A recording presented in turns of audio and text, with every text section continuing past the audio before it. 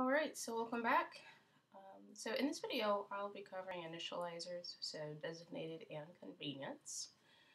So to get started, I'm basically just going to read this off to you, but you should probably write this down. This is kind of what helps me when I'm working with classes and initializers and whatnot. So basically all initializers follow three basic steps. First is to initialize any instance variables created by the class, your class, to a default starting state. So that's what every initializer does. So always keep that in mind when you're working with them. Second, call the superclass if it exists to initialize its instance variables. So basically it ensures that the class storage, oops, I misspelled class, so that the class storage, gosh, I cannot spell today. So that the class storage is consistent across all levels. So that's if our class is a superclass or a subclass, I should say, it will call the superclass and initialize all its instance variables as well. And then third, perform any other setup duties, if any, required by your instance. So here is where it will override any inherited properties. I didn't spell inherited correctly. And call methods and then freely refer to self as a value.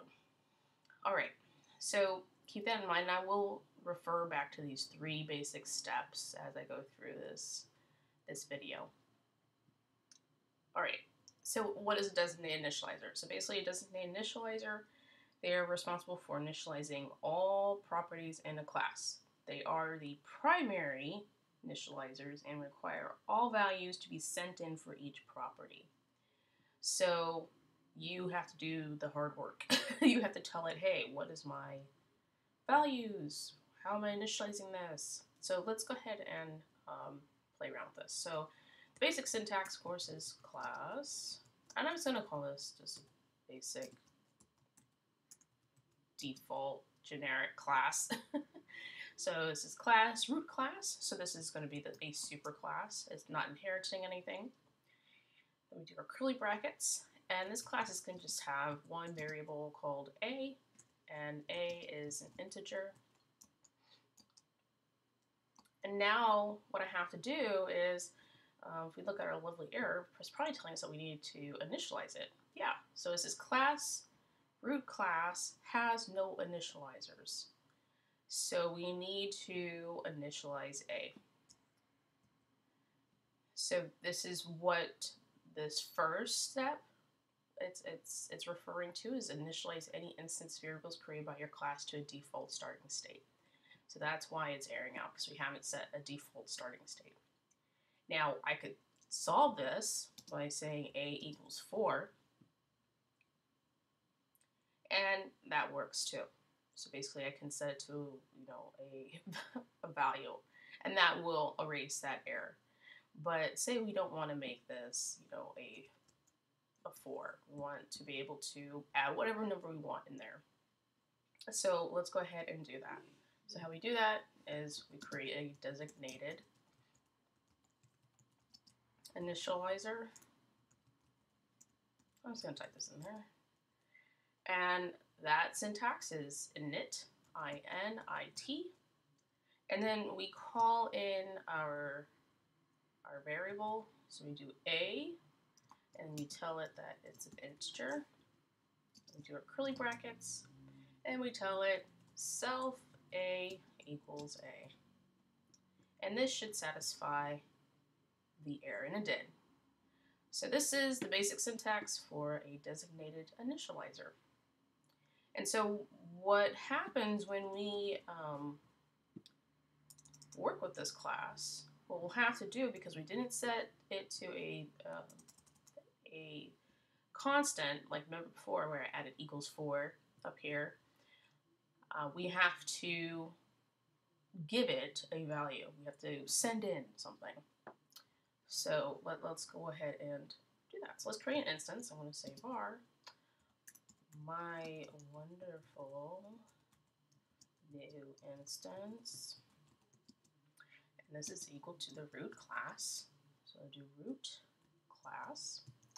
We do our parentheses, and if you see, it's already providing us the syntax to bring in a value. So this is what I was talking about before, where designated initializers require a value to be sent in for each property. So if I had like 6 other properties in this root class, I would have to send in a value for each of them, each 6 of them.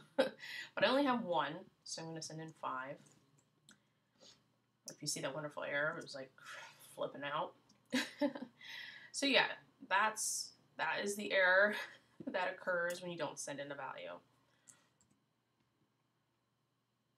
Yeah, well, let's look at it again. So that when we see this, we see, okay, use of unresolved identifier. Now that doesn't really help us any, but if we go back and look at our basic steps, we can say, okay, how does this error apply? Well, we haven't initialized all the instance variables to a default starting state. Well, we did, but now that we're initializing, that we're actually using it, we need to send in something because we're using a designated initializer, which requires you send in a value. All right. Okay. Let's go ahead and do another example. Actually, wait, let's see what our instance has. It'd be nice to see what all that work was for. So let's go ahead and print out our new variable, my wonderful instance, and then I'm going to say the area or the value or the property, which is A, and it's 4. If you look down here, and I think if we scroll over, yeah, we can see it prints out 4.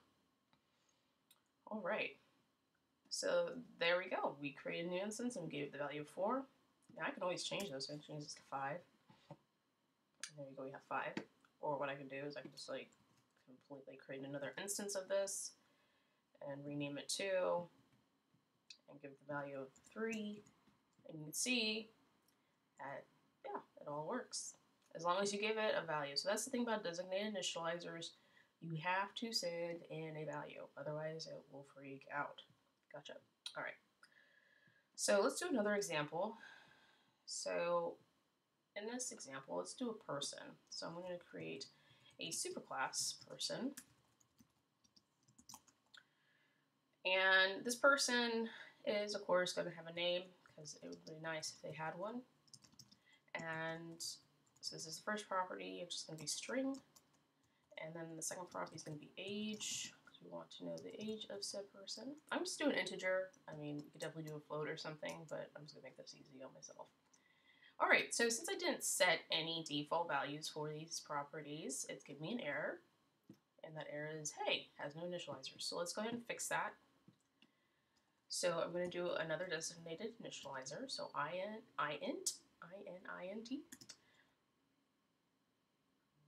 And we have to, of course, bring in our 2 properties that we need to initialize. And the first one is name, and that's a string.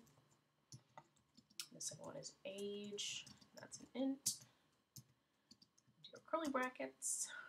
And then we have to do self name equals name, self age equals age. All right, so we've set this up exactly like this. And let's go ahead and create an instance.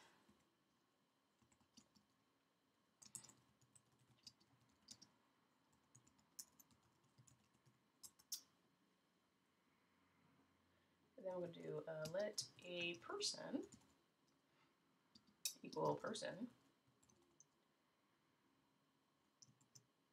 And we have to send in, of course, a name and an age. So we do Dave.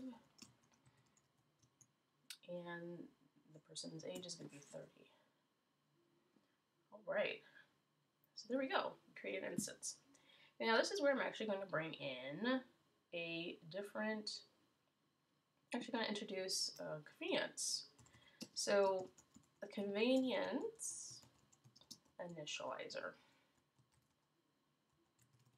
All right, so a convenience initializer basically provides a secondary kind of utility or construction. So basically it helps out with providing a value. That doesn't require a manual input. So you can add an input, you don't have to, it will catch it so that if you don't add that value, it will pop it in. Now, a good example of when this would be helpful or when to use one is, say, for something like if we were creating an app that, say a to-do app, and you're going to add a property that has the timestamp. Now, say for example, you could have the user type in a timestamp if they want to, like say for the future or whatever, or maybe the past if they travel through time. But but say for example, you want the timestamp to be set, if the user doesn't set it. So that's one example of when you would use a convenience initializer. In this case, I'm going to do a convenience initializer that will set, I don't know, I guess the name or the age. Let's see, I haven't decided. So let's do convenience. So that's how you set convenience initializers. Just type in the word convenience in front of int, int, INIT, and then I'm just bring in the name, string, and then do self init. So this is the syntax to set an initializer. We do name, so, and then we can set the age. So I'm going to do age equals 18. All right, so let's so if you notice, we didn't get any error from our last instance that we created because it's okay that we bring in the age. It's not, we're not setting this to a default value or anything. We're just saying if the user doesn't put in something, then we will use the convenience initializer to set the missing value. So let's go ahead and do person. And if you notice, we have two options. We can do just enter a name, or we can enter the name and the age. So let's just do this one. Let's say John. All right. And then if I'm going to go ahead and print this. So if I print the person,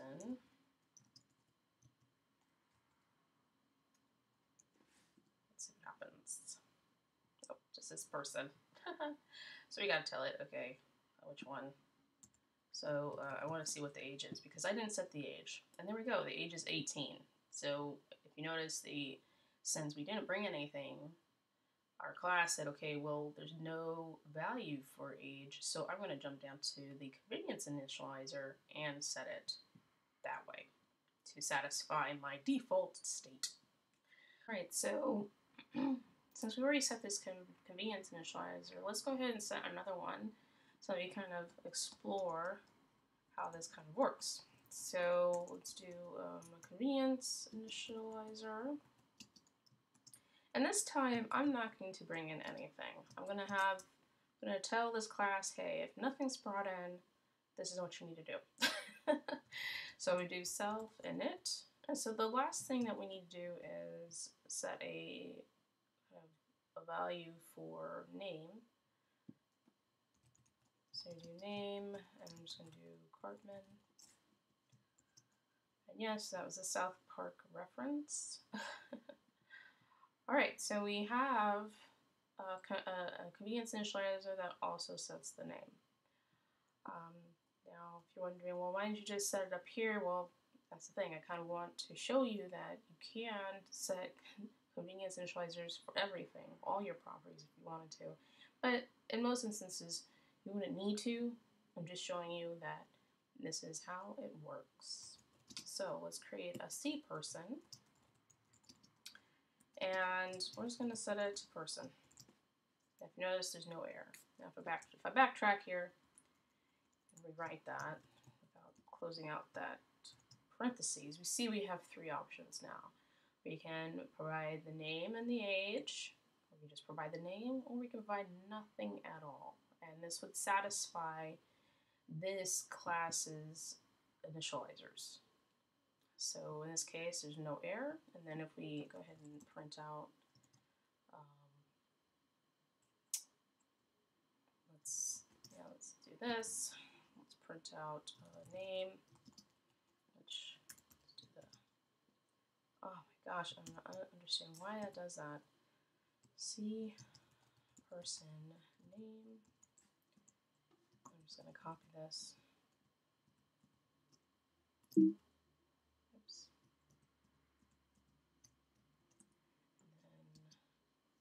Print that out and change name to age. So we can look at the age too. Alright, so there we go. We see that the name has been brought in as well as the age. So it's the first thing it realizes is, hey, I don't have anything. So I'm going to look at this convenience initializer and set the name. And then it realizes, hey, I don't have the age, so I'm going to look at this convenience initializer and set the age.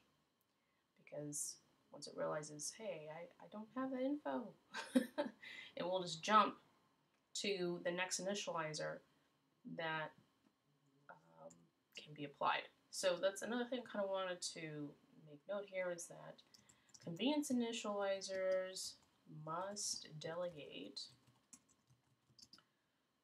to another convenience initializer or to a designated initializer. So it always backtracks. It always delegates to another initializer. And in the end, if there isn't another convenience initializer, then it delegates to a designated initializer. Alright, so that is going to be actually the end of this video introducing initializers. I will provide another video where we can explore this further in subclasses, because that's where it actually gets really interesting, and I can definitely go into more detail about how convenience initializers delegate and how that applies to superclasses, well, subclasses and superclasses. So if this video at all was helpful to you, definitely like it. And again, please make sure you write down the initializers, follow these basic steps, because it will help you kind of understand why it does certain things. Alright, so in this video, I covered designated initializers, kind of playing around with that, as well as convenience initializers.